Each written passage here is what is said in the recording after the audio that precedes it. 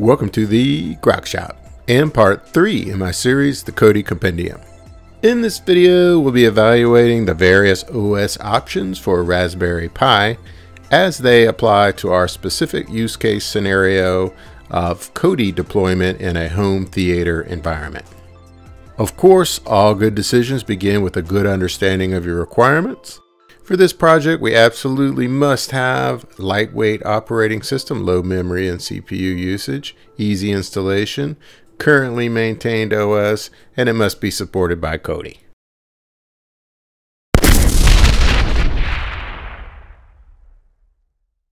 That simplifies things a bit. Now we can whittle the list down a little further by adding in a couple soft requirements. For example, if the operating system was purpose-built just for Kodi, that might make things a little nicer. If we could modify the OS, add-on packages and whatnot, that would also be nice.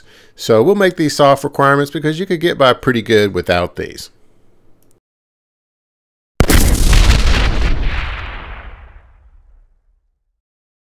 And then there were 3.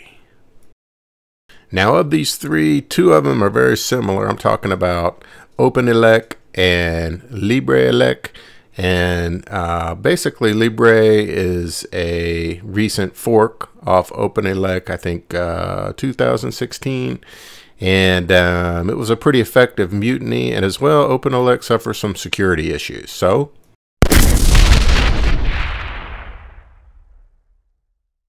all right. Decision comes down to these 2 guys, OSMC and LibreELec. Let's take a closer look and see which one's best suited for our application of Kodi.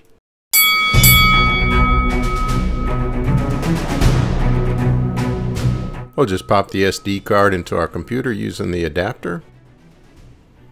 Take note of the drive letter, of course.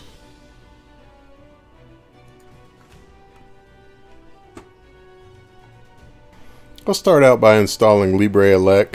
I'll be doing this on Windows. As you can see, you can easily do it on Mac or Linux as well. Nice thing about LibreELec and OSMC is they provide a tool for burning an image to USB or SD card. And here with the LibreELec tool running, you just select your platform. It'll be Raspberry Pi 2 and 3 for us. And then just select the recommended stable version is what I would recommend, unless for some reason you need a different version. So you just click the download button and select a file destination.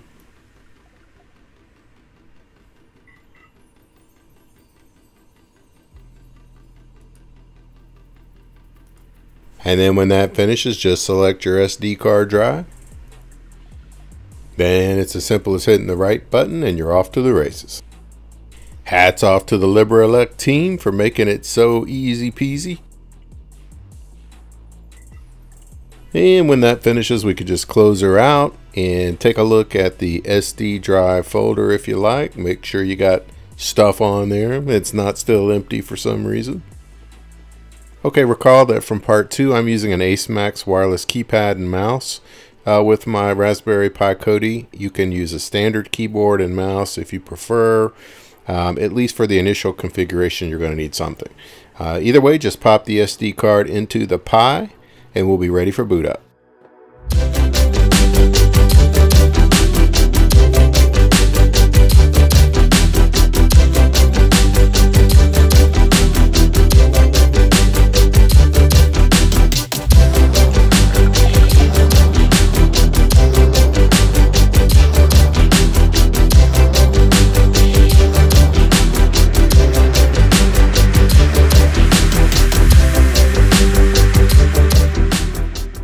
So yeah, less than 30 seconds, we have bootage. Not bad at all.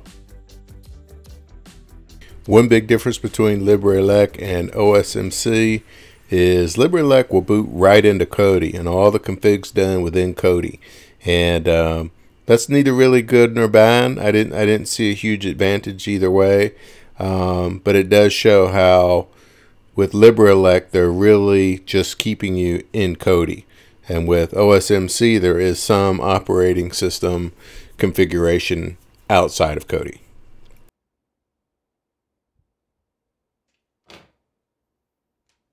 Now with LibreELEC, I noticed some problems on that initial boot trying to use the wireless keypad and mouse.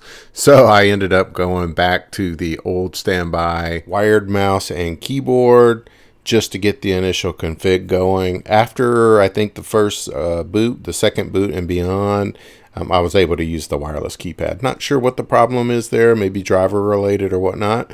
So it's a little annoying, but not a huge problem, and gives you another reason yet again to keep that old keyboard and mouse handy, right? Okay, so now we can set our host name. I would definitely not keep the default in case you have multiple Kodis or something. That won't work. So I'm going to call mine HTPC for home theater PC. If you want to use Wi-Fi, go ahead and select your Wi-Fi network and enter your passphrase. For me, I'll be using a wired Ethernet connection for now.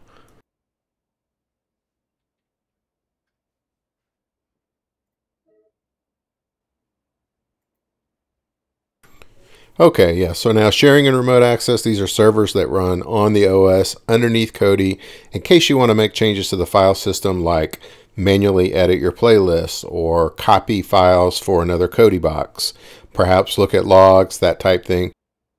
You want to have SSH turned on if you're coming in from Linux or if you're using PuTTY from Windows, for example.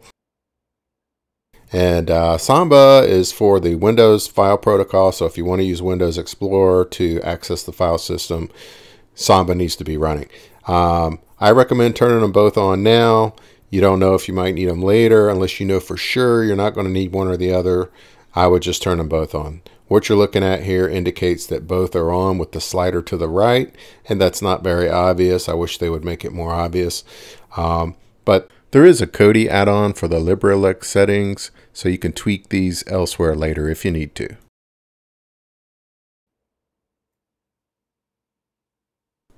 So yeah, that's pretty much all there is to it as far as the basic config for LibreELEC.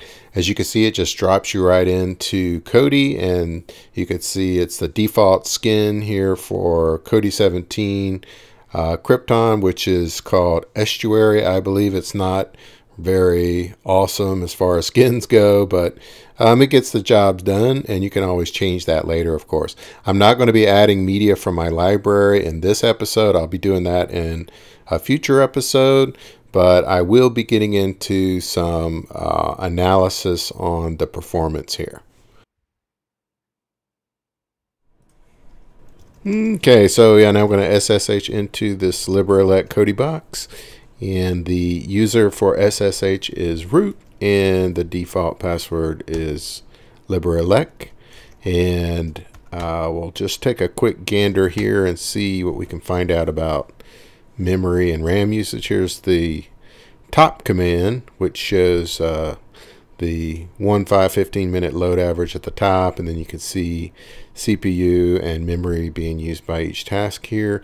And this is idling. The Kodi box isn't really doing anything, so we're just looking at how much resources it needs just to sit there and idle.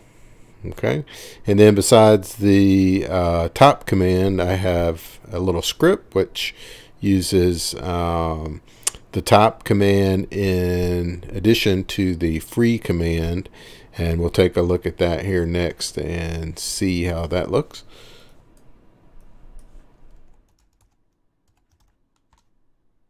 Okay, so as you guys can see, the script I'm running to performance test is called mon.sh, and basically every 5 seconds it runs a calculation on memory and CPU usage.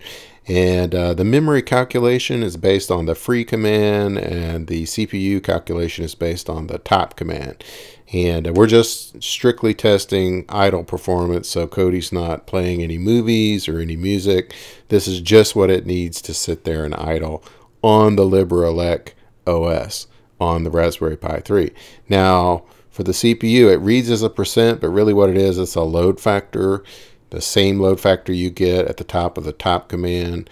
So the way that works is basically per core, a 1.0 would be a fully maxed pipeline. So for a 4-core, it's about 4, call it between 3.5 and 4, which is what you have with the Raspberry Pi 3. So you're looking at what, 0.07 to 0.15. It's way below 4. So it's a very, very light CPU usage right here, which is what you would expect, which is good. And the memory at 30%, I mean, to me, that's reading a little higher than I would like to see. But Kodi's a pretty big program, and you wouldn't necessarily expect it to need a whole lot more memory than what it needs here at idle. But still, it seems kind of high, right? But we'll be running the same test on OSMC, and we'll use this test as sort of a comparison for idle resource usage to help as a basis for our decision on choosing between these two operating systems.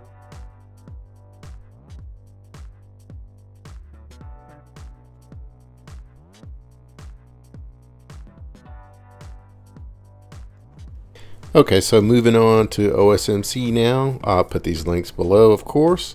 The process is basically almost identical as LibreELEC. You select your operating system. One difference is their little application is not as consolidated. It's got multiple pages, and as you can see, little pull downs, and you go on to the next page as you go here. Select your device, select your language, and it's just not quite as clean as the LibreELEC one. I felt like anyway, but it's still pretty good, pretty easy to use. I just select the default latest that they make available there. We're going to use SD card, of course, and I'm setting up for wired OSMC. It's kind of funny they ask you for this right off the bat here, but you can easily change the OSMC configuration after the install completes. So this is kind of interesting. You can see my SD card is not showing up. I just had to plug it in all the way and refresh, and it popped right up. I thought that was a nice measure of robustness on their part.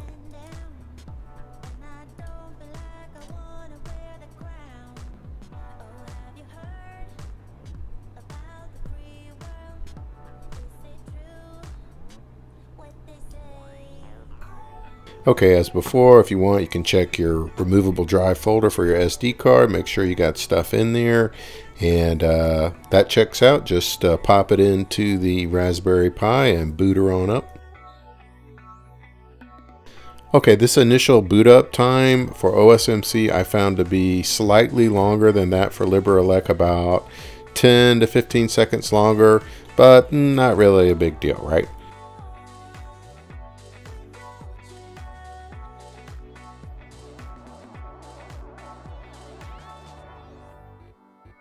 Also, once we get to the data phase entry here, I found that the keypad actually worked for OSMC, the wireless keypad, on the very first go, which was better than that experience I had with LibreELEC. However, I still found it kind of preferable to use the old keyboard and standard mouse, so I ended up using those just to get through the initial config. So it drops you first into a skin and then kind of backs you back out to a config, which is a little awkward, but it all happens without you doing anything, so no big deal. So we're just going to go through the config here. It wants us to select language and time zone. Presumably the language we entered earlier was for the installer language, not for the Kodi language. So go ahead and set that up here. I'm in the Pacific time zone.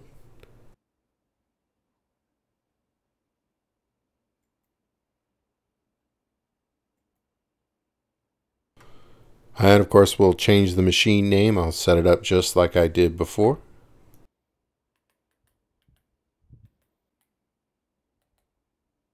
So just as LibreELEC had the slider clarity problem, wasn't clear whether left or right was on or off, OSMC has the white box problem.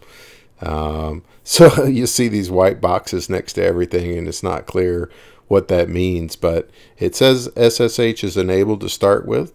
So that's good. I checked the box and that made it disable. So go figure. But we do want SSH, so we'll make sure that's enabled here.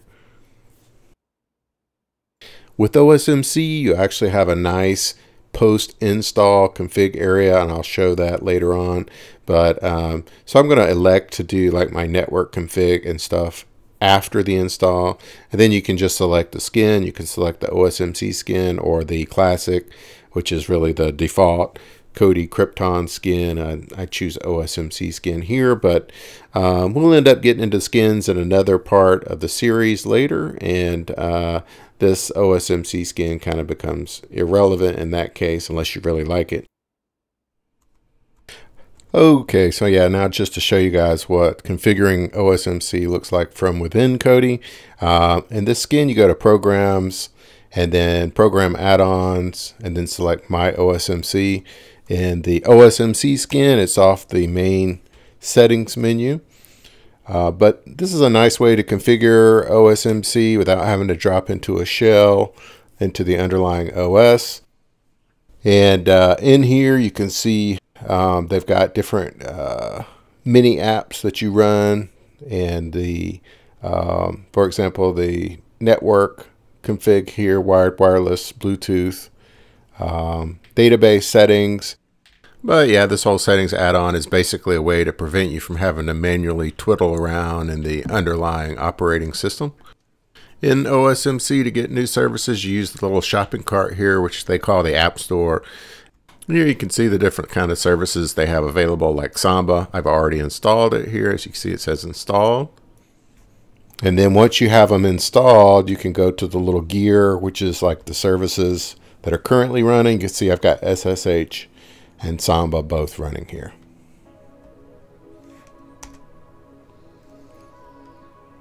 Okay, you can also configure updates and general PI configurations. You can do overclocking from within here if you want. So yeah, I thought they did a pretty good job with this config app. There is something similar to this in LibreELEC. I didn't show it here. I don't think they call theirs an app store. I think they just call it services, and you can flip them on and off. But it's basically a similar type add-on where you can configure the underlying system there. Alrighty, it's time to get down to the nut cutting for OSMC and do some performance testing. For OSMC, the SSH login is user OSMC, password OSMC. Of course, this test is an idle test, so Kodi's not doing anything again, and it's the exact same script I used to test LibreELEC. So one thing that stands off right off the bat is the lower memory usage. I'm showing around 11% use here as compared to 30% or so for LibreELEC. Another interesting observation I had was that OSMC CPU usage continues to drop as time goes on. And you can see a second round of testing here, and the CPU usage will actually go all the way to 0, at least as it registers here. It's got to be pretty close to 0 to show 0. I didn't see that with LibreELEC. I saw stabilization of low CPU usage in that 0.10 range. But with OSMC, you do see this grind towards 0. So when you take this data of lower CPU usage at idle, lower memory usage at idle, yes, it's a limited data set, but you would have to conclude that OSMC could possibly be a more lightweight operating system than LibreELEC. Now, of course, there's other factors involved besides squeezing out that last bit of efficiency. For example, LibreELEC seems to be slightly more user-friendly with the install. I would tip my hat to them for that. On the other hand, OSMC is more modifiable to modify the underlying operating system, being able to add packages with these and whatnot, whereas LibreELEC's more clamped down. So depending on your use case, if you just want super simple, I would still recommend LibreELEC. If you want something a little more power user and possibly more lightweight, go with OSMC. So that's a wrap for this episode of the Kodi Compendium and OS selection for Kodi on Raspberry Pi. I hope it's been helpful to you guys. Definitely stay tuned as we get into the meat of the series. In the next episode, we'll be discussing grooming your library and preparing to get all your media imported into Kodi. That's how it's done. Thanks for watching.